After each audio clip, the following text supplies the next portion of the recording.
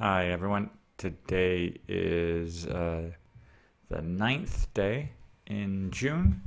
A recent request that came in about topics was specifically about being off topic and alternative things to do in case the topic isn't all that interesting or useful, or there's maybe you a desire to speak about something different.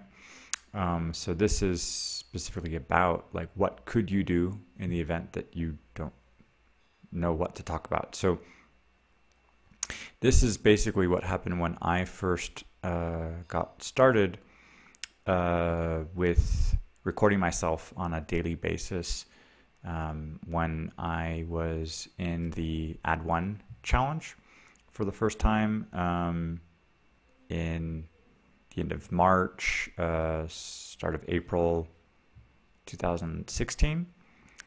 So I decided after the first week to just record myself for about 10 minutes or so every day, speaking in Russian, trying to come up with something to talk about.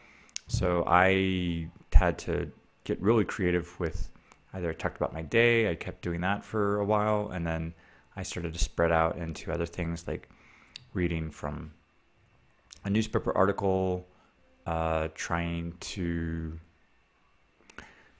talk about what my plans were for the weekend or the next day. What else did I do? Just anything that I could come up with. So there were lots of alternatives, and then I realized that it would help if there were some suggested topics that I could work on. And so in the speaking challenge for the last 3 years, that's why I've been writing daily prompts and coming up with different ideas that we can use. And usually around the end of the first week, we will do an activity where we'll pick up questions from different participants to know kind of 5 questions each, and then we'll compile all of those questions and use that. One thing I haven't done is like use all of the compilations together in one long document. So I think that could be useful for people. I will plan to kind of put together a Google document for that. So, pues, hola a todos. Hoy es el día número 9 en el desafío y estamos hablando de temas alternativos que podamos usar cuando pues, tal vez la pregunta no nos inspira. ¿Qué podemos hacer si queremos hablar de otra cosa? He visto en el grupo que hay gente que pues, hacen otra cosa, que describen una foto, cuentan una historia, tal vez escriben un diálogo o leen un texto o un libro. ¿Qué más? Hay muchas cosas que se puede usar como material para hablar, no forzosamente hablar de un tema o buscar nuevo vocabulario, porque sí puede ser cansante pensar en cosas nuevas cada día. Y es lo que hago todos los días para descubrir nuevos temas y intentar no repetirme mucho, a menos de que son unos temas populares que ayudan a mucha gente. ¿Y qué más puedo decir? Pues estoy un poco cansado hoy, entonces justamente hablar de otras cosas me cae bien. Bonjour tout le monde, aujourd'hui c'est le 9e jour du défi en juin. On est en train de parler de thèmes qu'on peut utiliser alternativement si on n'a pas trop envie d'utiliser la question proposée. Il y a plusieurs trucs qu'on peut faire autrement. Je vois qu'il y a des gens qui décrivent une image, qui décrivent leur journée, ou ils lisent un texte à voix haute. Et il y a d'autres, il y a plein de possibilités comme matériel pour discuter. Donc, ne pas avoir une idée, c'est pas très bien pour abandonner les défis, mais je me rends compte que oui, il y a des jours où on peut avoir moins de temps et si la journée disparaît avant de se dédier à un moment pour faire un enregistrement, ça devient de plus en plus dur pour trouver des mots ou trouver des idées. Mais, oui, il y a des alternatives. Là, je suis un peu à bout d'idées pour aujourd'hui, mais je voulais faire cet enregistrement avant d'écrire le courrier pour demain et aller me coucher tôt parce que là, cette semaine, c'est un peu chargé et je commence un petit peu plus tôt que normalement et j'ai beaucoup plus d'heures sur mon emploi du temps que normalement. Donc, voilà. Hallo an alle, heute ist der 9. Tag in der Herausforderung und sprechen wir ein bisschen über andere Themen.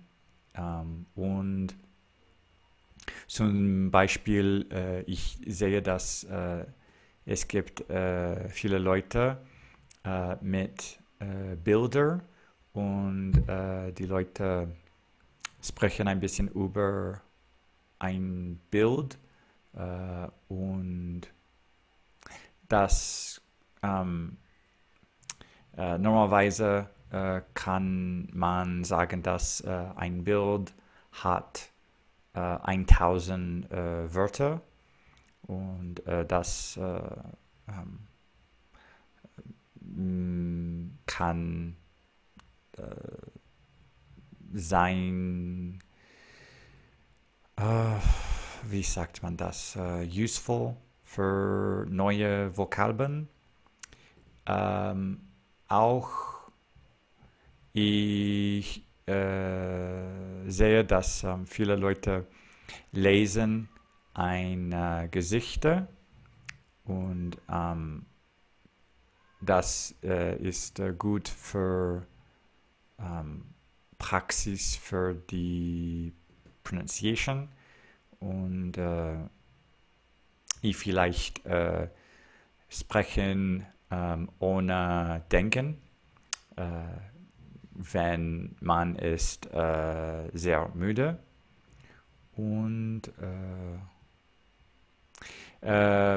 man kann auch sprechen über den Tag, was passiert, was ist passiert und morgen, was willst du machen und gestern, was hast du gemacht, zum Beispiel. Das ist alle für heute und jetzt auf Italienisch. Ciao a tutti, oggi è il giorno numero 9 e parliamo un po' di diverse domande o cose per parlare quando non vogliamo parlare della domanda del giorno. È possibile e e non sempre vogliamo parlare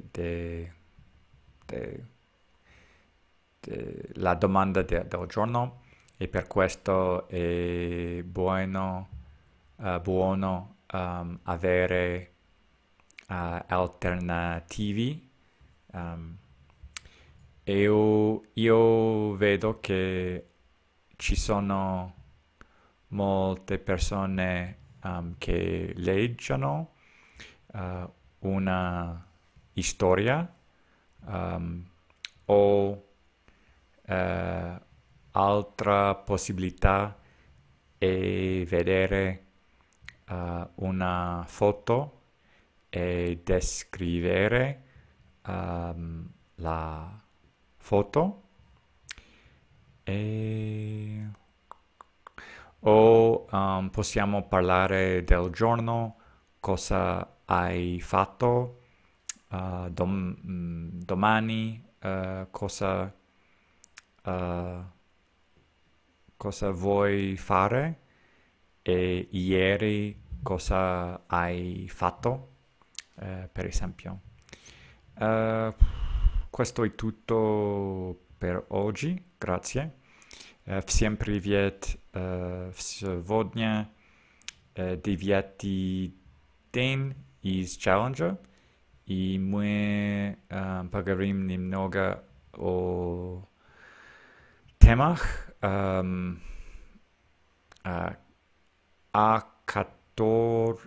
которых мы можем поговорить, когда мы не хотим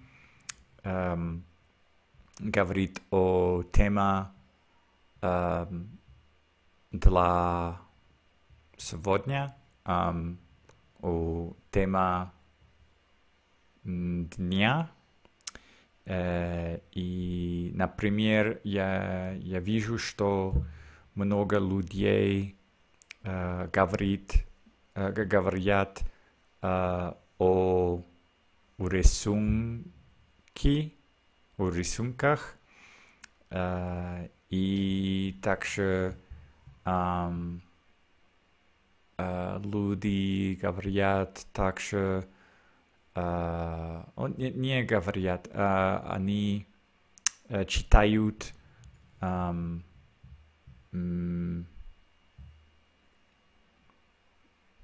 историю или рассказ, и также или они могут говорить о дне и что сделали, и также завтра что сделают, и так. Сегодня я немного устал, и поэтому я закончу сейчас, и я